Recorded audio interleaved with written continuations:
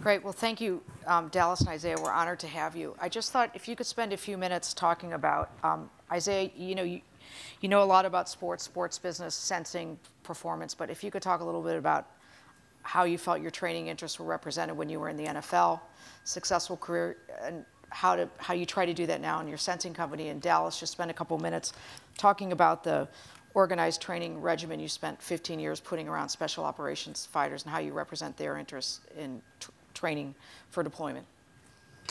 Yeah, so I can talk a little bit. I think the first piece is my time as a player. I think I look back on, we've talked about this before.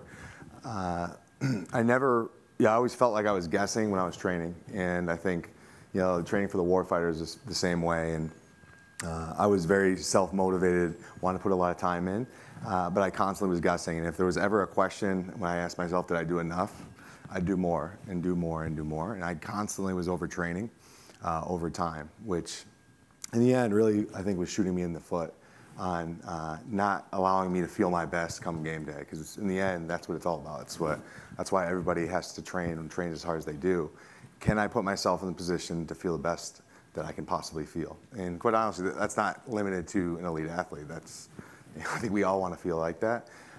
So that's kind of like, that was my experience, looking back on my career, playing 8 years, then transferring over into the entrepreneurial world, where joined MC10. I've been over there going on my 6th year at MC10 around building thin, flexible electronics. This is the biostamp. We released this into the research community about 6 months ago. It's been a smashing success. And think about this as a location agnostic way to gather highly accurate data outside of a controlled setting. And that's highly relevant to sports and sports use cases where table stakes are you can't wear clunky devices on body to play, to practice, to train. It's just not going to happen. And the richness of the data as you look across different sports and really try to optimize performance, minimize the risk of injury, is deeper, richer data sets that really speak to a lot of what we talked about in the morning, the machine learning aspects of multiple complex data sets, 12 streams of data coming in at a time. I'm actually wearing 3 of these on body right now. And the ability to capture 12 streams of data simultaneously. Think about how A, complex that is, but then B, how much you can actually put and contextualize that data to draw meaning into it, instead of everybody slicing and dicing Me Too wearable electronics from the wrist. Say, hey, I can slice the data this way. I can slice the data this way. This is completely novel data sets that then allow insight across the body. First of all, just thank you for having us down here. This is a great venue. It's pretty amazing. And the reason I say that is, I work with Special Forces in Virginia Beach, and I've been there for about 15 years. And the program didn't grow out of something I designed. It was from very forward-thinking commanders at the time who kind of looked around and surveyed the guys who they were commanding, and they said, we have a lot of people getting hurt, and why are they getting hurt? And did a quick look around, and they figured out that almost 70% of the reason the guys are getting broken down is wear and tear, personal training, group training, just going out and playing soccer or football on their own or something like that. And so they said, hey, we're losing guys to things that are non-operational. How do we make this better? How do we make training more relevant and more in tune to what the military needs? So they looked around and they said, hey, what does Olympic Training Center do? What does professional sports do? What do places like USC or the NCAA do? How do they train their athletes for the job they do so we can train the operators for the job they do? And then obviously this was 4 years into the start of the war. And the war's been, obviously, we've been kind of getting at it for over 15 years now. So the idea of just performance or operational performance is, that's kind of the sexy portion, but the real merit to the program that kind of got started and the emphasis behind it was operational longevity. 15 years is a long time to do something. 15 years is a long time to go and deploy and come back and rinse and repeat and train and rinse and repeat. So we can make people bigger, faster, stronger, leaner, whatever, but the career we aim for is long. It's not 2 to 4 years and hopefully you make it through. It's couple decades. Okay, so the program that is not, and that's just where I am. It's throughout Naval Special Warfare or throughout special operations. Really revolves around operator performance, operator longevity, and then rapid return to whenever they get hurt, because they're going to get hurt, and we just try and bring them back. To add on top of that the complexity of the family situation, and it's been talked about here. You talked about when you sat on with the military consortium. How do the caregivers, the family members, all focus in on that and take care of that? And are they part of it? Do they feel like they're part of it? And do they feel like their spouse, the guy who's going out and coming back, are getting the best care that they can get? That's really how the program has holistically grown around in special operations. I think one of the fundamental things when it comes down to who represents the warfighter or the athlete really comes down to a leadership. And so is it an entity or is it a person? Is it an institution or is it an individual?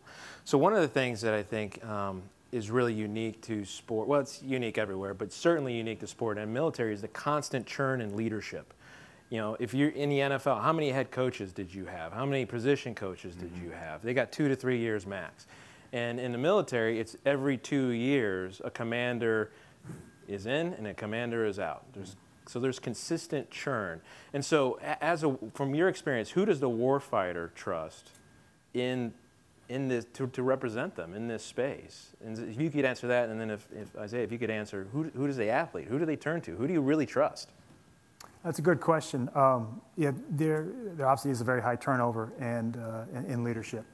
And so that was part of the reason why setting up civilians, government civilians, to be the continuity of the program. So they'd be there year in, year out. The vetting process for hiring, bringing in people who could understand that process, and the guys who are going to be there and empathize and do that training and gain that trust. So each one of those point providers is somebody who represents that that operator.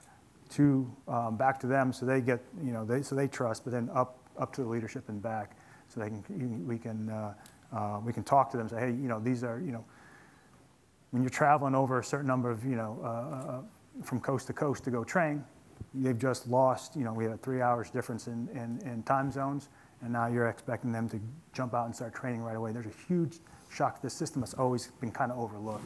In sport, they figured it out. You're much more likely not to have a positive outcome in a game traveling east to west than going west to east. Well, if you're going to fly from the East Coast to the West Coast, go train at night, you've lost a lot of your rhythms are off, hormones are off, and then you're going to do that on a repetitive basis. The medical community and then the performance program needs to be the one to step up and say, hey, this is kind of what's going on. How can we try and adjust this? Yeah, I mean, I think when I think about the question you posed right there, I think it really starts with the individual. There's this self-motivation that, as I was a player, my body was my business. And I took a lot of pride in that. And, in a way that, where, and I wasn't by myself with that. You see a lot of very motivated athletes in the NFL, but they don't know where to turn, which is why I love the concept and the organization that you guys are building, which is there's a safe haven. So that motivation's there, then point me in the right direction and get domain experts to help me optimize how I train, because in the end, that's what it's all about.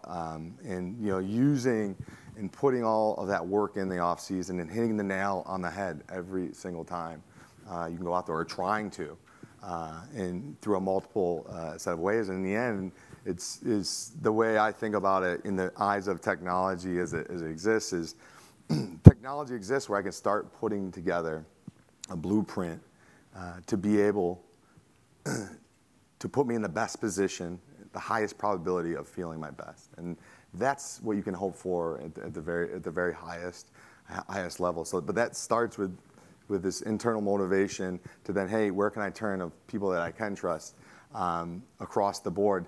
There are people in the organization that are mainstays, regardless of what coaching staff comes in or out. And I think the Eagles are actually a really good example of that, which is there's this trust factor that builds up over time. Paul Robbins, I know I've talked to him about this as well.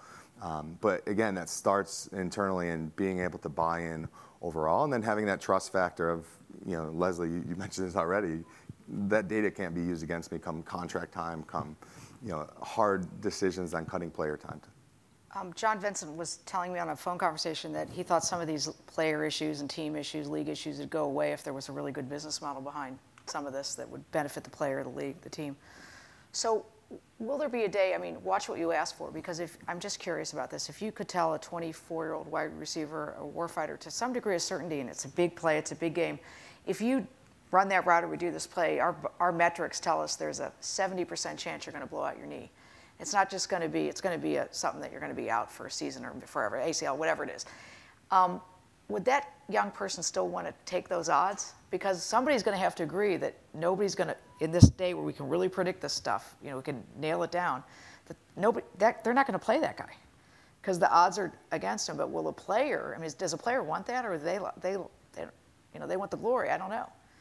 I think everybody's different, and some people prefer more data to less data. In the end, I think it's all about making informed decisions, right? And I think data allows you to make informed decisions. How you perceive risk, and as you want to roll the dice with your body. In the end, a lot of NFL players roll the dice with their body. Without that data, it'd be great to roll the dice with that data. Is the way I personally think about that. So it'd be your choice. Yeah. I think it should be your choice as a player. In the end, it is your choice as a player. This is your livelihood, much like you go to work every day. It's a livelihood. You have to support yourself, your family, everything else. You make that decision to be able to step out. Now, a lot of the decisions in the past have been in kind of this cloud of mystery of, whether it is, joint impact to training to, head impacts as well. It was just kind of this cloud of mystery. You start laying out data sets to that. Now, does that take over the entire qualitative X factor human print side of this? Absolutely not. But I think informed decisions are always better. And creating this wall of performance side versus media content side, I couldn't agree more with John's take on that, where that's really going to win a lot of people over. You could start in performance, but once you show massive value in like a tier 3 sport to then bring to a tier 2 and then a tier 1 like the NFL, NBA, et cetera, it's going to be lights out. Unions are going to start to agree with it and agree with the leagues with it, and you're really going to see just completely amazing, unique data sets and engagement like you've never seen it before. What's the equivalent of pulling out a special operator? What are their views on whether they're injured or not, whether they're not those are made by the medical department, and then like the squad commander or team commander. So much like he said, they're highly motivated to be in there, and they'll go in at 50%, at 40%, as long as they just don't want to miss. So pulling someone out, it wouldn't be up to the human performance problem. That would definitely be a medical. How do you think about that problem, though, when you train them, when they want to go back at 40%? That feels like a big problem. Well, that's kind of the idea behind the whole integrated program between human performance and like sports medicine. So we're training someone to understand they're at 40%. They get a referral. They're sent to sports med, so they already start getting taken care of, and then that switch gets flicked. So they'll start to get the care that they need, and if it's significant and they get pulled out, they'll get pulled out. But when we started, and it took a long time, nobody wants to get pulled out. Nobody wants to miss a rotation. Nobody wants to miss the deployment. So the fear is, and you probably had this too, is the fear is if you go to medical, you're going to get pulled out. So that was a large stigma that took a good 15 years, almost 20 years to get rid of. So that fear is, pretty much gone. Guys will go now for tune-ups. Guys will go for checkups. So we've kind of solved that piece, which is a large piece. That trust of going to sports med and knowing that, hey, you're not getting yanked out because something's bad, unless there is a significant problem. Then they understand that if the recommendation is made by the senior medical officer that this is probably not a good idea, their best interests are being held at. And this is where I think it's really interesting to look at all the data, as you were just alluding to, Isaiah, and start to figure out really where the red lines are, right? Where it really does become more of an ethical issue above anything else, and then giving people personal choice inside of that. I remember in 2007, 2008, but 2007 San Diego Chargers, Phillip Rivers blows out his knee in the Indianapolis Colts game. Billy Volek brings us back, and we end up playing the New England Patriots, who were undefeated at the time. And Phillip, there were 3 people in the organization who knew that Phillip was playing without an ACL. And it was his choice to play that game. It was his choice and his choice alone. And I think at the end of the day, you still, either as a warfighter or as an athlete, again, it is a non-normal, population of individuals who we are choosing to exist in that environment. Having better information is great, but really understanding where the red lines exist, I think, is really important, and educating them on that. So, I mean, did anyone ever talk to you about red lines, whether it be, I mean, obviously the chute du jour today is concussion and whatnot, but was that ever addressed during your NFL career? No. I mean, the closest proxy I could probably make to that was, at one point I was training 3 times a day, which was like overkill in the off season, and that was all right. There's a red line there. You probably should limit that to 1, maybe 1.5. Don't do that. But that was kind of very qualitative. It was not kind of quantitative based advice. But no, this idea of you essentially put red lines together.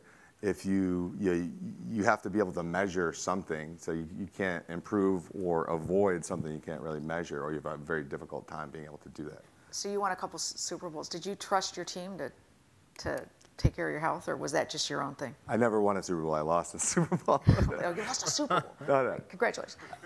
I'm not going to call Phillip Rivers Phyllis anymore. Now that I know he played with when he makes a bad play, I'm not calling him Phyllis anymore. Oh yeah. He's tough. He played with no ACL. Forget, never Phyllis again. Sorry, what was the question? I got diverted. Did you think, having lost a Super Bowl, did you think the team represented your best health interests, or was it even an issue for you? Wow, that's a really complex question. It definitely varied. Steve can attest to this as well. It varies by team. It did, especially when I was playing. It varied. I played for 3 teams. Most of my career was in Seattle, but I played for the Rams and Oakland Raiders. 3 vastly different experiences based on if I thought the best interests for me were in front of mind for every single person. So much so where I remember being in a training camp at one of those places and having a pretty gruesome injury it ended up turning out to be, but being urged to get back on the field by the medical staff because the team needed me out there. It has nothing to do with their assessment of injury, et cetera. That was like a light bulb went off in my head. It's like, that's probably not the best interest. You as a doctor being objective and looking at me and being able to just diagnose the situation without blocking everything else out, which is his job. It didn't happen. That felt like it wasn't aligned with my best interest. I would say overall, I could speak about Seattle. Seattle was amazing around being able to do that.